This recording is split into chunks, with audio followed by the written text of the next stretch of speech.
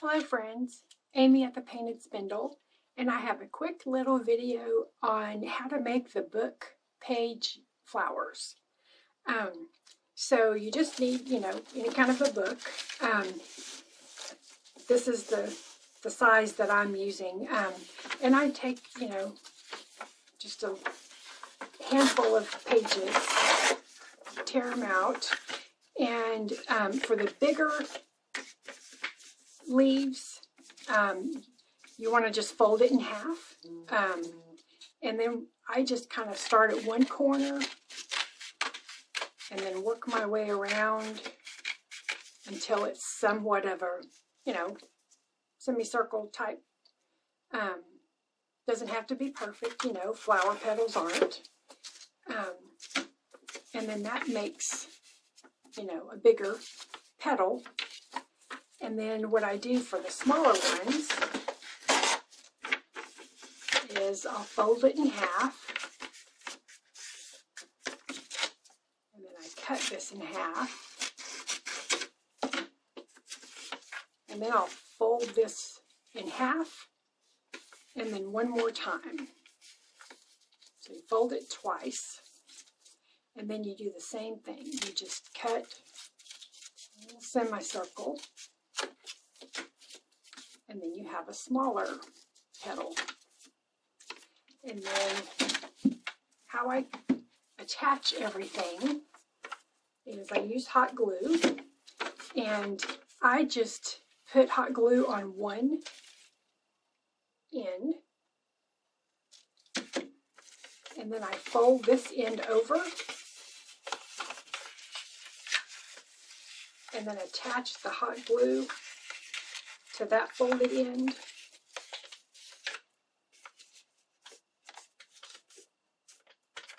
And then it makes a petal, kind of like a buttercup shaped flower.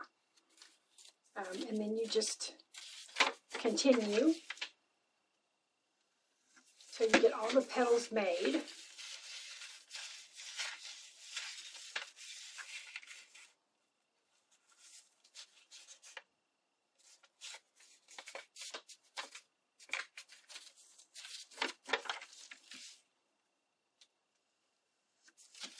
Depending on how full you want your flower, you can spread these apart pretty wide and it wouldn't take as many. Or you can, because we'll hot glue all these together once we have everything, all of our petals made.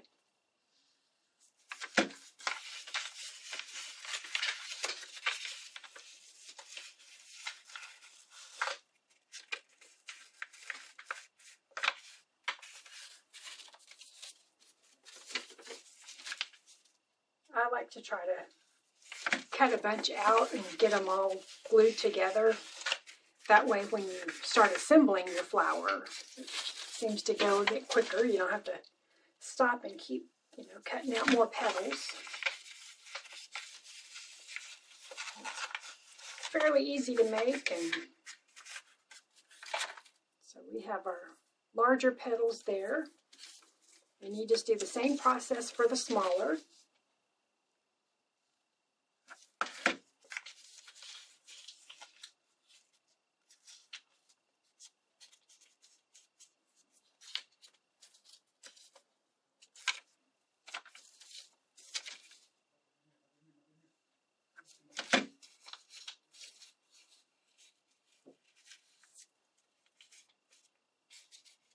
Kind of makes a little cone shape, I guess, is about what the shape looks like.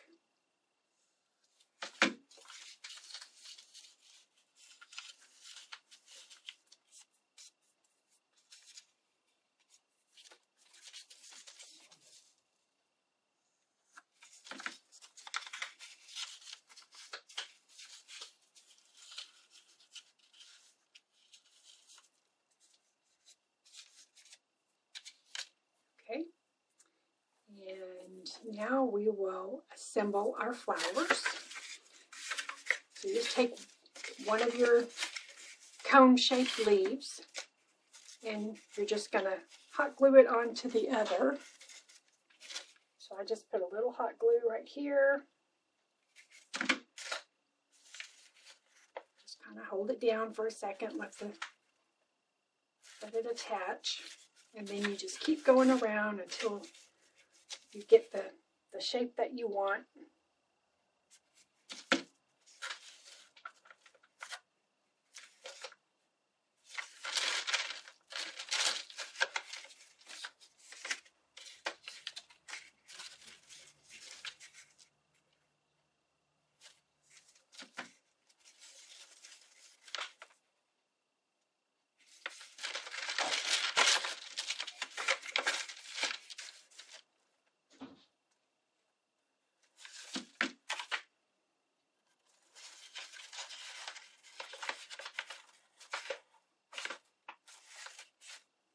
It looks like we're going to probably need to make a few more because I am making this rather big.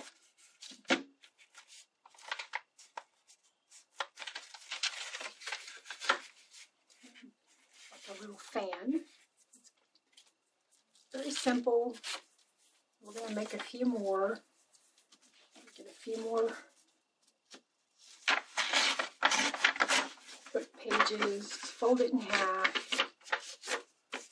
And I guess, you know, if you wanted to, you could make any kind of design you wanted. You could make it scalloped or, you know, get a pair of pinking shears and maybe cut with that. That would be really pretty.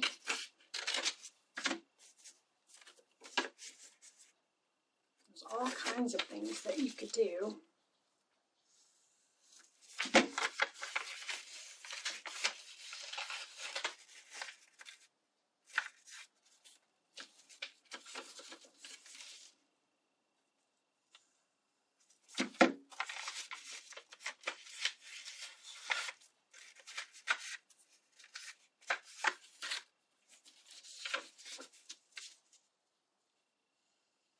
There's many tutorials on many different types of flowers also that I have seen on YouTube, and you know, you can make roses, you can make just all kinds of.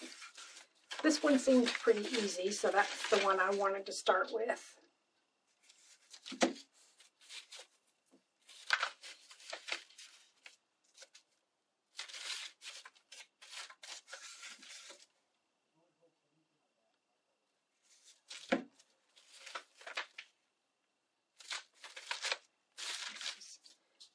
Real nice big flower.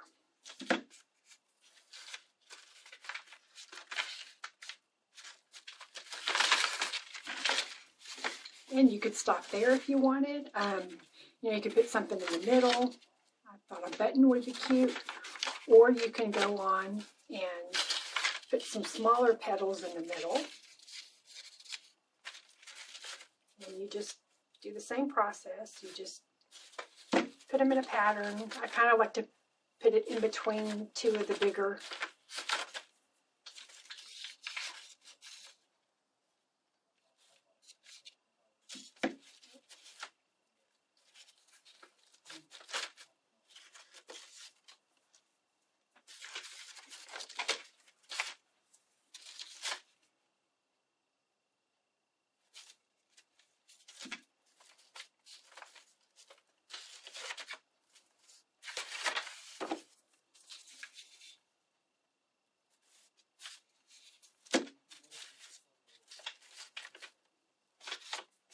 Strings everywhere.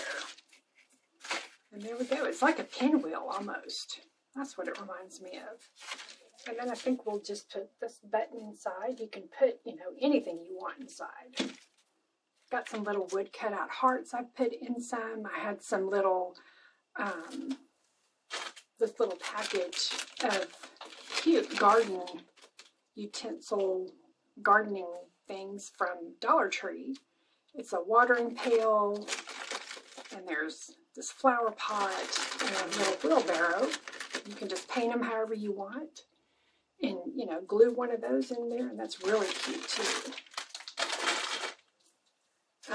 So that is the flower, you know, and you can make them all different sizes. You just cut your petals out smaller, and so then I'm going to show you how I painted the petals. You don't want a real, or I mean, you can if you want. I wanted like a watercolor because I kind of wanted to still see the words behind it. So you just need a little bit of paint and a lot of water. Just making a watercolor basically. Very somewhat translucent.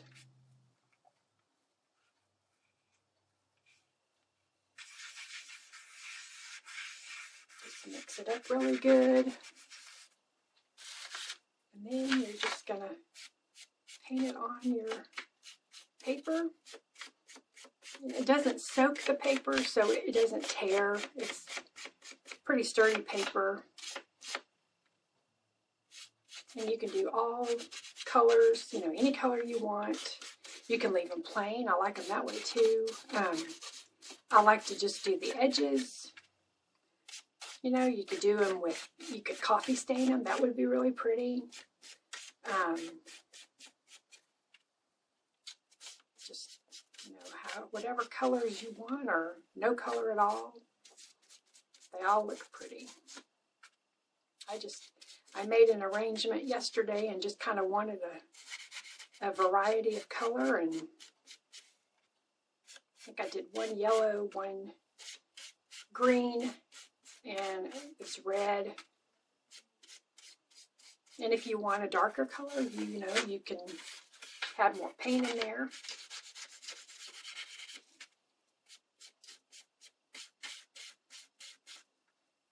And this dries pretty quickly too, so your flowers don't stay wet for very long.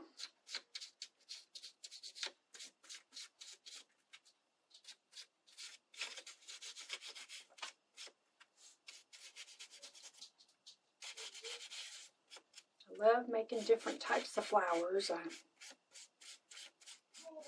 think it's just so pretty to have an arrangement of, you know, a different type of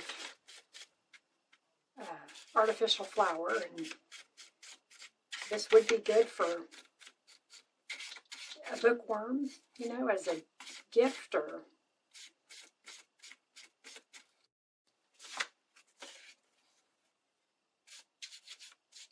you make a whole bouquet of these. You know, if you've made the rose ones, you could make a bouquet of roses. That would be pretty for Valentine's Day. And these last a lot longer than, you know, a real flower. Real flowers are beautiful and they smell really good, but this don't last very long.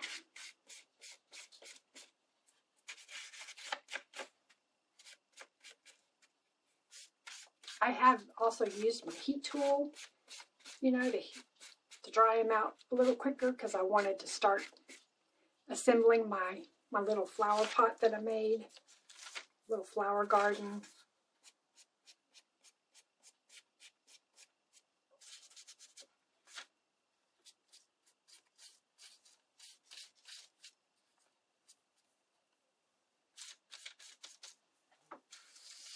Alrighty. And you can just dry it a little bit. And what I used was a skewer, and I just put some dark wax on it and just glued, you know, hot glued it to the back of it.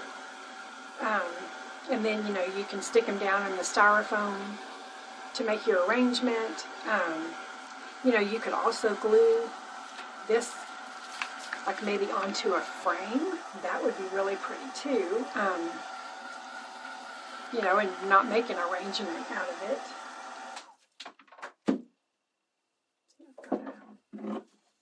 This pretty frame here, you know, that would be really pretty. Put some kind of really pretty background paper.